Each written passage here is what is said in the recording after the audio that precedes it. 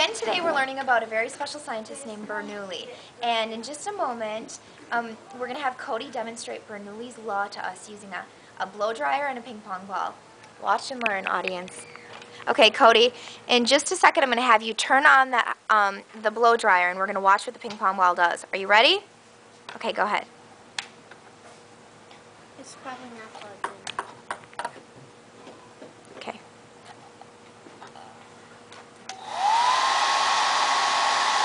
Wow, so that ping pong ball is just balancing there right above the blow dryer. Okay, you can turn it off. Can you explain to us what happened, Cody?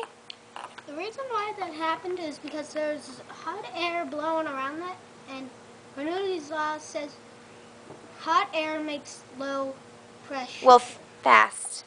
Fast air makes low pressure. Correct. So the pressure beneath it and above it was holding it in place, right? And the fast air moving around us was just making it lift. Right. Very interesting.